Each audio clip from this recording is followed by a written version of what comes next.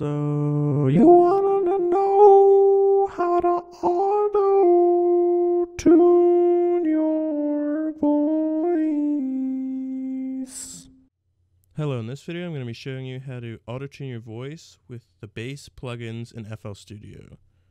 So the first thing you're going to do is you're going to come down and click on track 1. The next thing you're going to do is you're going to hit the record button and click audio into the Edison audio editor.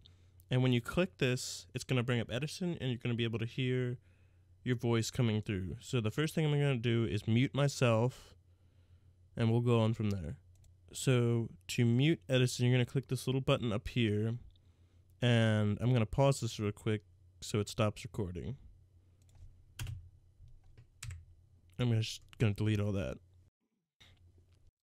The next thing we're going to do is we're going to drag Edison over here, and under plugins for track 1, which is our recording microphone, we're going to select and go down to picture.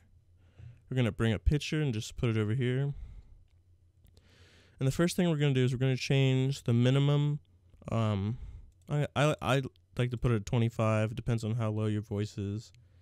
You're going to pick C, and you're going to click minor just to get it set up. So now what we're going to do is, if you unmute yourself and talk, if you just normally talk, it won't do anything. But if you sing and go up and down a scale, you should be able to hear the auto-tune effect.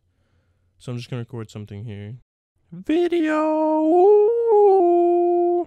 So you can hear from that, that little sample I just did, that it is auto-tuning your voice to the certain notes. If you want to sound fancier, you can put on some reverb.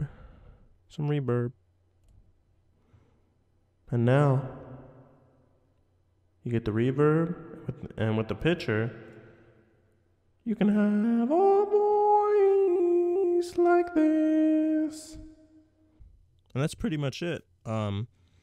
If you want to auto-tune yourself to a certain song, you need to find the key, and you need to find whether it's minor or major, but that's pretty easy to find, and that's it. Thanks for watching my video. Like, comment, and subscribe.